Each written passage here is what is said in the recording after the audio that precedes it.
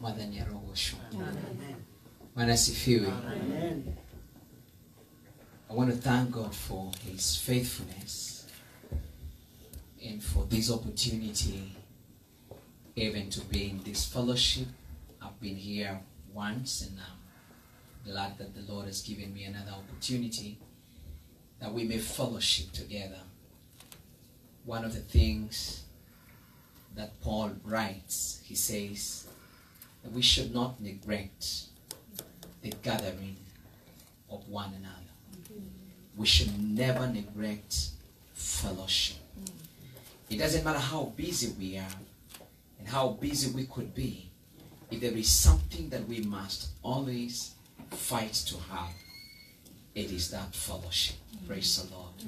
And so I want to thank God that He has given us this opportunity even to come and just fellowship together and worship God together and share the word of God together. It is a great blessing. My name is William Yedeji Wachira. I am born again, and by God's grace I am a bishop of a ministry called Victor's Chapel back in Kenya, in Karatina. I'm visiting here for a few days, and then I'll be back home in like 2 weeks. Before I share the word of God, I have one of my books, Restoration of Time. The Lord spoke to me some time about how He is able to restore time. One of the things we've been taught ever since we were young, and we love repeating that and saying it, is that once time is gone, it can never be recovered. And that has become a basis of a lot of frustration, a lot of hopelessness in so many people, because we discover that when one discovers that he has a lot of time, a lot of opportunities, they become hopeless, they become desperate, they become depressed. No wonder many people are committing suicide these days, because they've got into a time and they think they've lost all the time and they think they will never recover it.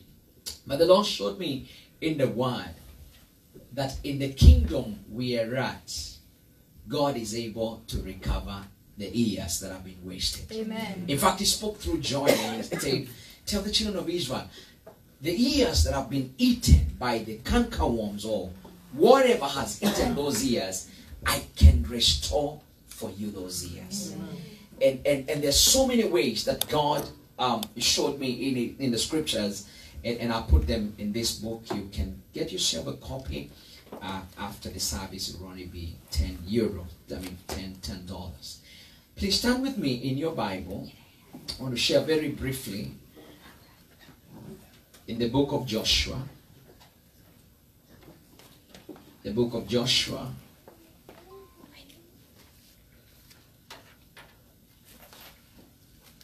Joshua chapter number 14.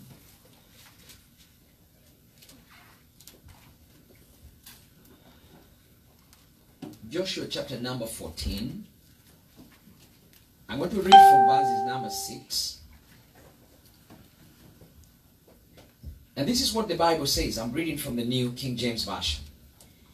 And the children of Judah came to Joshua in Gilgal. And Caleb the son of Jephunneh the Kenizzite said to him, you know the word which the Lord said to Moses the man of God concerning you and me in Kadesh Barnea. I was 40 years old when Moses the servant of the Lord sent me from Kadesh Barnea to spy out the land, and I brought back word to him as it was in my heart. Nevertheless, my brethren who went up with me made the heart of the people melt, but I wholly followed the Lord my God. And so Moses swore on that day, saying, that surely the land where your foot has trodden shall be your inheritance and your children's forever, because you have wholly followed the Lord my God.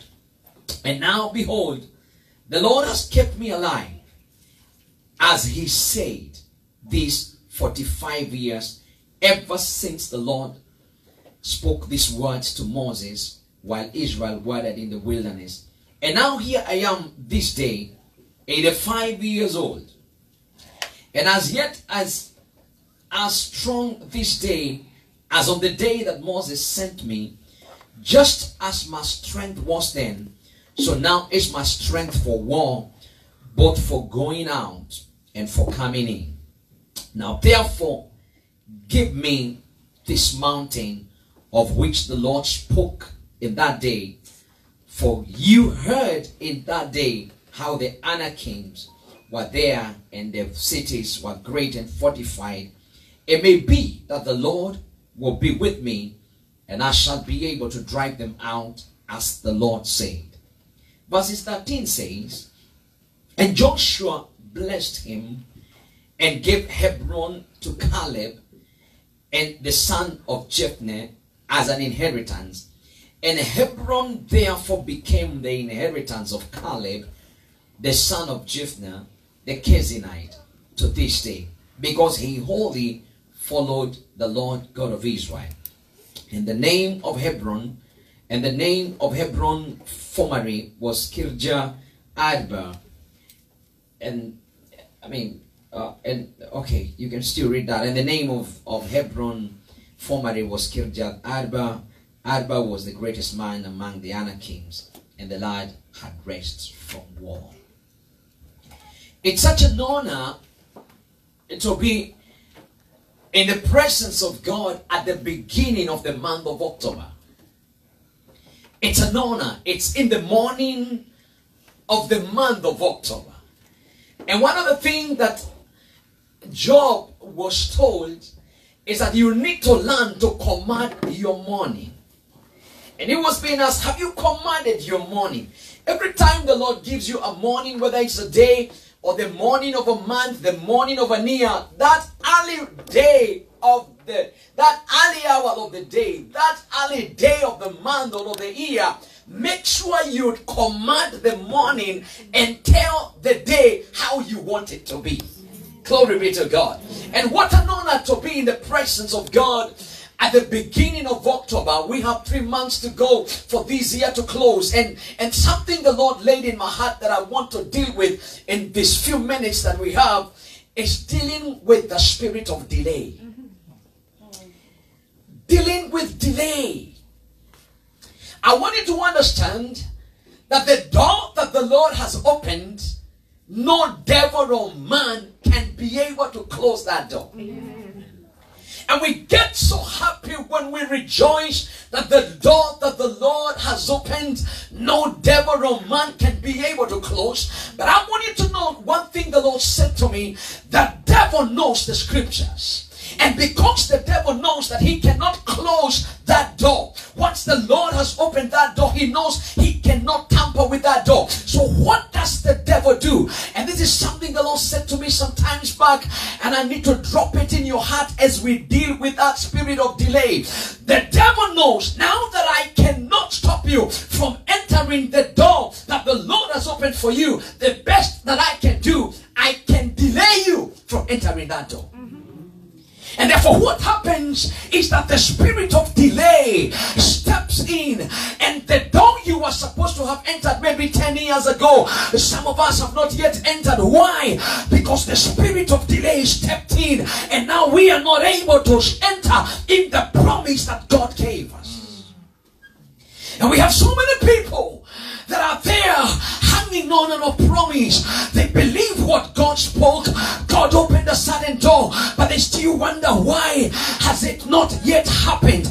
I came in the name of the Lord to deal with that delay in the name of Jesus, so that the blessing that God had for you for 2018, you will not end 2018 without getting that blessing in the name of Jesus. Can I hear a big amen? Come on, say no more delay. No, I didn't hear you. Say no more delay. Oh, if you need to understand, one day the Bible says God spoke to our father of faith, Abraham. And he said, Abraham, your descendants are going to be in the land of bondage for 400 400 years. In other words, when God was speaking concerning the children of Israel, he had intended that they remain in Egypt for only 400 years. But I want to let you know that the spirit of delay stepped in. And when they were supposed to leave the promised land, the Bible says they stayed in the land of bondage. They stayed in Egypt for 430 years. In other words, the time of the promise came. The time when God had intended them to leave Egypt, the land of oppression, they still remained there, being oppressed.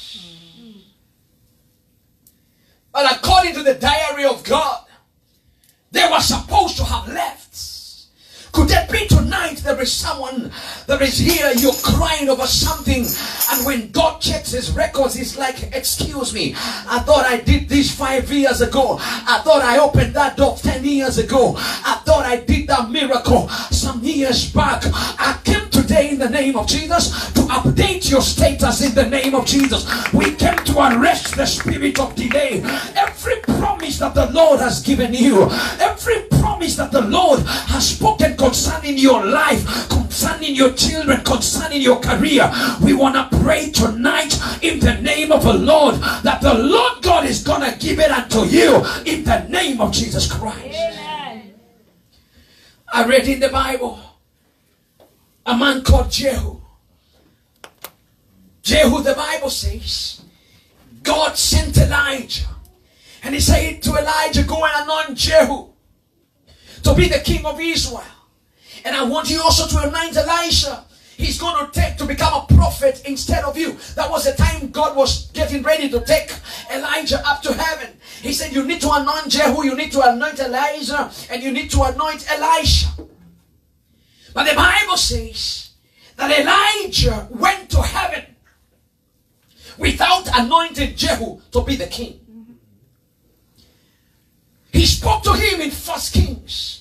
But until 2 Kings, chapter number 9, that's where we are seeing the prophet Elisha now sending another prophet. He's saying, go to Ramoth Gilead, look for one Jehu and anoint him to be a king. Why?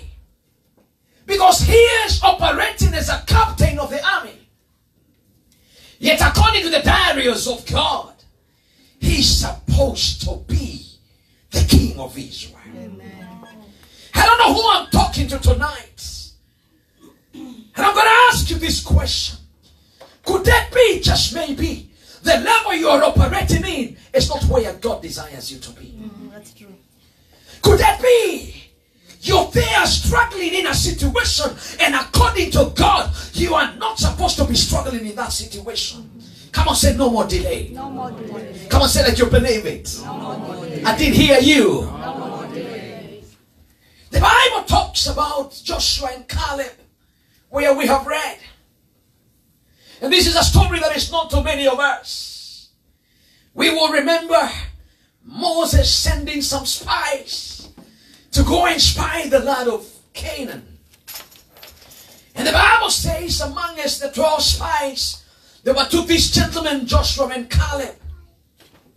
They were young. At that time they were about 40. And the Bible says they spied the land. And we know the story because they spied the land. And when everyone else came with a bad report, Joshua and Caleb came with a good report. They said, we are well able. They said, if God is for us, we can take that land. They didn't listen to what everyone else was saying. Because listen to me, church. If you're going to break the spirit of delay out of your life, you do not walk with the majority. You walk with what God is saying. A lot of us are delayed because we want to hear what everyone else is saying. What is the world saying? What is everybody saying? What is the multitude saying? Excuse me. I came to say the Lord can do it for you. You don't need anybody to pat your back. You can pat your back and believe that God is able to do and do it for you alone. Amen. And because Joshua and Caleb came with a good report, the Bible says Moses spoke the word of the Lord to Caleb. And he said, Caleb, because you have come with a good report. The land that you have spied, the mountain called Hebron, shall be your inheritance and the inheritance of your children. That was a promise from God. And I need you to know that anything God promises you, He means exactly that. If God said He will heal you, He means exactly that. If God said He will promote you, He means exactly that. Amen. There is no word the Lord just spoke to, to encourage you. He's not there to encourage you. Every word He speaks, He means exactly that, and He follows His word so that He may perform it. Amen. And so God spoke to Caleb, that Caleb, I'm going to give you this mountain. And Caleb is excited, just like every one of us would get excited when you're given a prophetic word. You know how you rejoice. Oh my God, God just said He's going to do it. Hallelujah. Amen. And he was excited. But wait a minute. Where we have read today, it is 45 years later. 45 years later, he has not stepped in his promise. 45 years later, Joshua has already taken his place after Moses. But Caleb is looking at his life and he's saying there is something that is missing. And so the Bible says the children of Judah, led by Caleb, they came to Joshua. Joshua was the lead man that time. He was the prophet at that time. He is the one God had ordained at that time. And they come to him. And Caleb begins to remind Joshua, and he says, you are there. You are my witness that there is a promise that God gave me. You are my witness that there is a word that has not happened in my life. I don't know who I came to speak to at the beginning of October, but I come to pray in the name of Jesus. Any delay that has followed your family, any delay that has followed your life, be broken tonight, that the Lord may fulfill every promise that He has spoken concerning your life. Amen. Nobody loves delay. But I want you to know delay can keep you being a neighbor of your promise and not enter a promise. You're just hanging around the promise but not enjoying the promise. I refuse it in Jesus' name. Come on, say no more delay. No more delay. My goodness, I saw a man in the Bible who was delayed for 38 years. He sat next to a pool where other people were getting their miracle, and he remained there for 38 years. He would see others get their miracle, but he would not get his miracle. I pray from today, you will not only hear other people give their testimonies, you will give your testimony. You will not only celebrate others, you will also be celebrated. Caleb comes to Joshua and he says, you are my witness, and I know you have some witnesses who heard what the Lord has said in your life. Said you were there. I was 40 years old when the Lord said that He has given me this mountain, and He has kept me alive up to now. Oh, I love that statement. He has kept me alive. I came to assure you, the Lord has not kept you alive for nothing. I said the Lord hasn't kept you alive for nothing. He didn't fight those battles for you for nothing. There is a reason you're alive today. There is a reason that you are breathing today. And my prayer is, in the name of the Lord, everything the Lord intends you to fulfill, everything the Lord intends you to do, you will be able to do it in the name of Jesus Christ. Amen. You're not just alive for nothing. No. And because there is an assignment, and because there is a promise that God needs to fulfill, that's why the devil cannot kill you. I say you are unkillable. Yes. Let me say that again. You are unkillable. Yes. Why am I saying that? Because there is a promise that God has not fulfilled. And God won't want to take you to heaven and you question him. You say, Daddy, I thought you promised this thing and I want the other more than. Anytime you have a promise, it becomes like an insurance, like a security for you. If you don't believe me, ask David. Because one day David is anointed. He told you, you're going to be the king of Israel. But from that time, the bear came, the lion came, the Goliath came. And not only those, even Saul came throwing his spear. No kinyamoro dito kiamora gide neke. Nehare naki wakitare ge kinyadere. Why? There is a promise that was waiting to happen. I pray in the name of the Lord, you cannot die of that sickness, you cannot die of that accident, because there is a promise that God needs to fulfill in your life. Amen. Caleb is saying, I was 40, now I'm 85, and the Lord has kept me alive. And believe me, many had died. In actual fact, all the people that were with Caleb and Joshua that time, all of them had been buried. All of them were dead. And the people with them at that time are the ones that have been born in the wilderness. All the others are dead. The Lord didn't keep your life for nothing. Amen. I said the Lord didn't keep your life for nothing. Amen. He looks at Joshua and he says, Joshua, because you know it, because you heard it, he looks at Joshua and says, Joshua, give me this mountain. Give me this mountain. Give me this mountain. I need this mountain. It's my mountain. I don't know who I'm talking to here today. But you have a mountain, you're saying, give me this mountain. It's mine. It's my promise.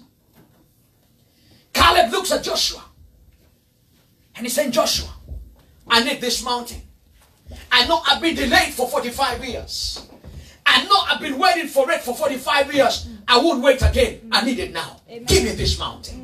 I don't know what is your mountain that you're looking at and saying, God said about this mountain 10 years ago. God said about this promise 5 years ago. There is this door that the Lord spoke about. I need to enter that door now. I need my miracle now. Caleb is not bargaining with Joshua. He says, give me this mountain. Give me this mountain. Until you get to a level where you place your demand, there are some delays that will never be broken. Some of us are too soft for life. Too soft. Need to add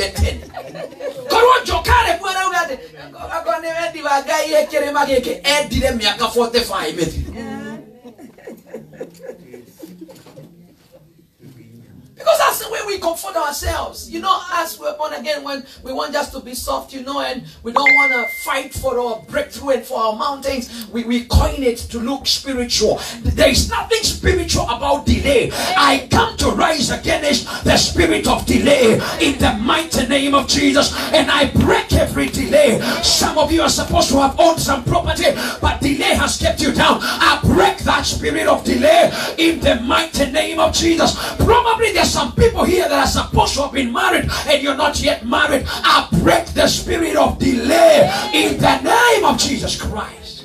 Come on, say no more delay. No more delay. I didn't hear you. No more delay. Say like you believe it. No more delay.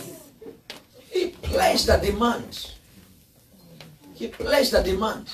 He said, give me this mountain. It's mine. We're not negotiating about it. Two things that I want you to know, and then we pray. If you're going to break delay in your life, you have got to recognize what the Lord has already promised. You have to recognize that it is true.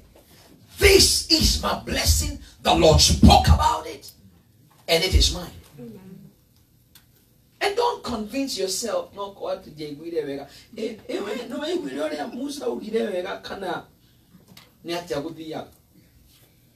He knew it. My question is, do you know your breakthrough? Do you know what the Lord has promised you? The Bible is full of the promises of God. And you don't need no prophet to prophesy to you. You're the greatest prophet of your life. I say you're the greatest prophet of your life. We're living in days where people are running. Tell yourself. And people are getting crazy just because a prophet will call you and tell you your phone number. Now, whenever I tell you your phone number, then you're the greatest prophet of your life. I say you're the greatest prophet of your life. And some of us, because we don't know, we have nothing to claim.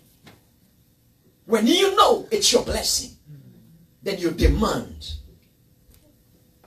because it is your right. Listen to me, you're a son in this kingdom. You're not trying to be. Amen. And if you're a son, then you're a heir. We mogai.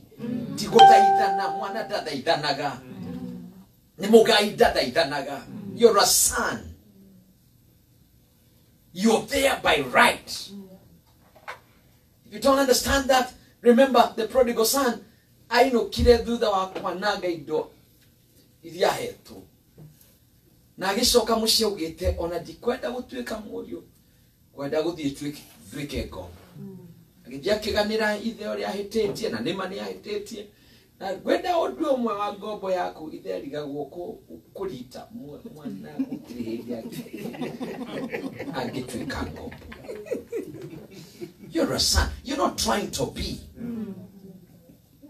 Listen to me. There are things that when God does for you, He's not doing you any favor. Can I say that and we finish? Yeah. There are things when God does them in your life, He is not doing you any favor. He's doing it to you because it's your right. You're a son. But probably you, I know. Okay, well, listen to me. If you take your child to college and you pay, no, it's the right of that child.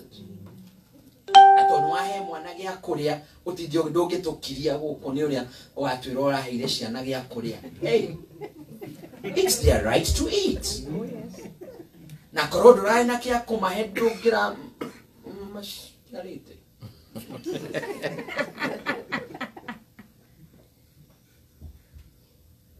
God picked you and He made your son. You understand what I'm talking about? So don't stay like you're arraigned on chicken, like you have no right in this kingdom.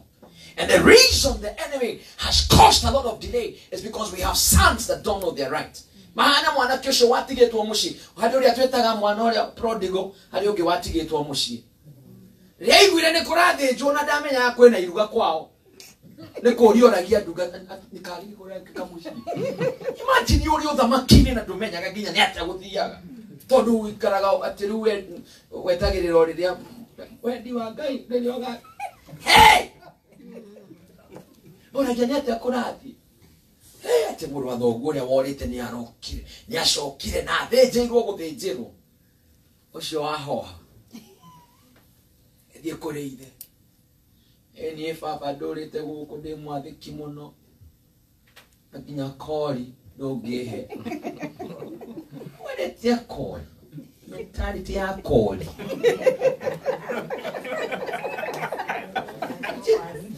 kori tũrĩ na kori una no urie wewe wiki kiuti kuge kori tuliena naratako ide muno lide kana wewe na gathina tudamwije yani tuli wamenya kile yothe iguku ni gya ati turite uri hau ni kwenyihia ugo nugo twarutitwa ndi kwenyihagia waikara wenyereketie ndwiraga nduthia kwe mwathani kumwitia maundu kana gwitia kirima giaku ni kwenyihia kundi kwenyihia ni kuri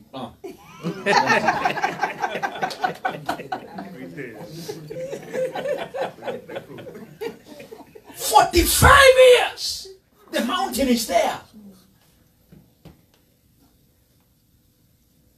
It is the time he demanded for it that the Bible says, and Joshua gave him that mountain. Amen. It became his inheritance. Amen. There's a mountain God promised you, but it's waiting for you to demand. Amen. There's a mountain that has been waiting for you. And I want us to take 2 minutes before we leave this place. I don't know what delay has delayed you. I don't know what breakthrough has you been waiting for. I don't know. But you know the Lord promised you this. And even if you never had it and you read it, that's still his promise. You understand what I'm talking about? This is his promise. And if you read it in the Bible, it is your promise. You can demand it. I want you to open your mouth for a minute in the name of Jesus. I want you to place a demand on that situation right now. I want you to be like that Job, that Caleb, in the name of Jesus. Say, give me this mountain. Every one of you has at this mountain. Some of your mountains is your breakthrough. Some of the mountains some of you need is healing. Some of you need a certain door to open up. Some of you need a certain favor in a certain place. That is your mountain. Whatever you're calling a mountain, I don't know what kind of delay. I don't know how long you've been delayed. The children of Israel were delayed 30 years. Joshua, Caleb was delayed 45 years. The man was delayed 38 years. I don't know how long you've been delayed. You've been waiting for that miracle. You can ask it and place a demand right now in the mighty name of Jesus. I want you to connect with that word right now. Breaking every delay right now in the mighty name of Jesus. Your delay may not be my delay, but I want you to open up your mouth. Connect with faith right now. Breaking every delay right now in the mighty name of Jesus. Some of you have waited for your papers. Some of you have waited for certain documents. Some of you have waited to go through certain doors. A certain delay has hung around your life, but I come in the name of the Lord, anointed of the Lord tonight, to deal with that delay in the mighty name of Jesus. They erase your inheritance. They erase your promise somewhere. And right now in the name of Jesus, I rebuke every delay.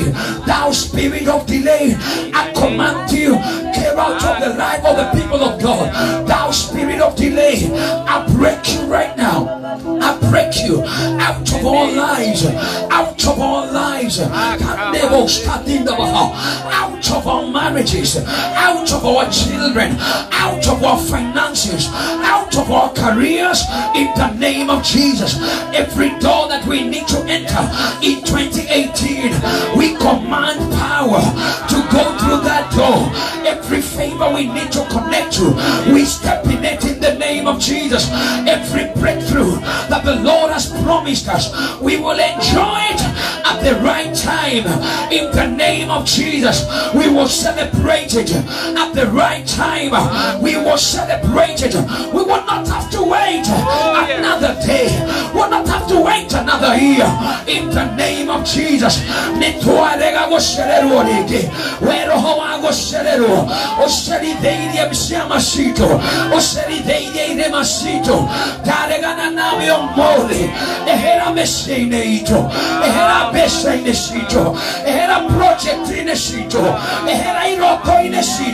In the name of Jesus. In the name of Jesus. In the name of Jesus. Spirit of delay, get out of our lives. In the name of Jesus. Get out of our ministries. Get out of everything that pertains to our lives. In the name of Jesus.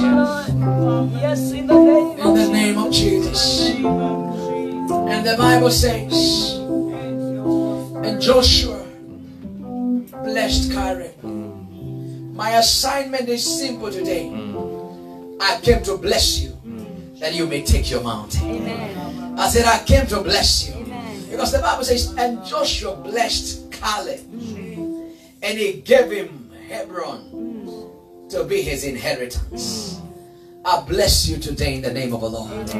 I bless your life in the name of Jesus. I bless your ideas. May your dreams become a reality. May the Lord give you grace, give you favor to make more money, to have greater openings. May the Lord favor you. May the Lord do something very quickly, so that any delay that was there in your life, you will recover that wasted time.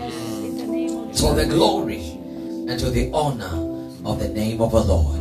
In Jesus' mighty name do we pray and give thanks. And everyone shout amen. Come on, lift your hands. Give the Lord a better clap in Jesus' name. Lift your one of your hands and say, from today, no more delay in my life. Say, from today, I will operate in the perfect time of the Lord. In Jesus' mighty name. Amen and amen, and God bless you.